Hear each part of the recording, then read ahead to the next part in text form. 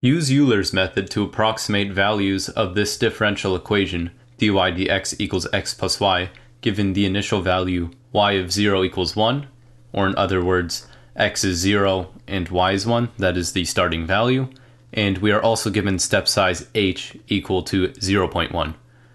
So as always, to start approximating values, we need to have iterative variable n, x of n, and y of n to correspond with n. And we're going to make a little table for all these values. And the problem states that we go to 0.5. So we start off with 0 for n and go do essentially 5 iterations.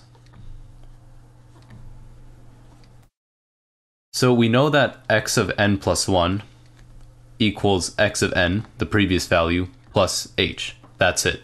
So x of n starts off, obviously, when n is 0, 0, since that's our initial value, and y of 0 is also 1. So using the plus h in the equation, we can do 0 plus h, which is 0.1. So 0 plus 0.1 is 0.1. Now for x of 2, that equals x of 1 plus h, which is 0.1, plus 0.1, which equals 0.2. And so on and so forth, where x of 3 now equals x of 2 plus 0.1, which is 0.2 plus 0.1, or 0.3, 0.4, and 0.5. For y, the formula is y of n plus 1 equals the previous value y of n plus the step size h times f prime of x of n comma y of n, or in other words, the previous value of dy dx. So we can do y of 1, where it equals y of 0, or 1, plus step size 0.1 h, times f prime of x of 0 comma y of 0. Since that's the exact same thing as dy dx, all we have to do is plug in 0 for x and 1 for y, or 0 plus 1. 1 plus 0.1 times 1 is 1 plus 0.1, which equals 1.1. So that is our value for y of 2. Moving on, we now take y of 2, which equals y of 1, which we found to be 1.1, plus the same h as before, but this time now we're using x of 1 and y of 1. X of 1 in this case is 0.1, so you can always just draw these diagonally to see which variable it will apply to next, and then plus the new value of y, which was 1.1.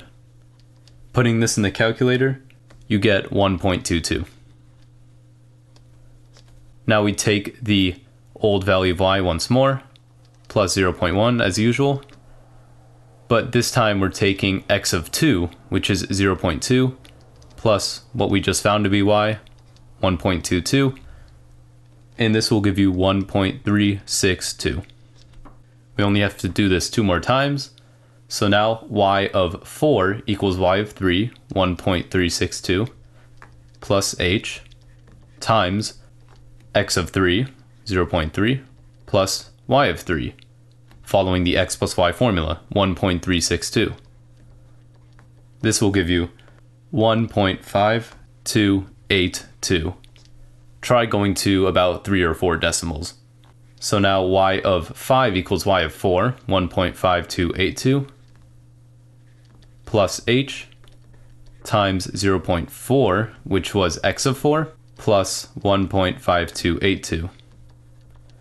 And this will give you your final y value at y of 0.5, or just y of 5, equal to 1.7210.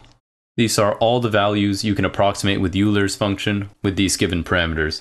It's very good for approximating values of ordinary differential equations, so it definitely has applications in programming. If you have any questions about this approach or how I did this, please leave a comment below, and good luck.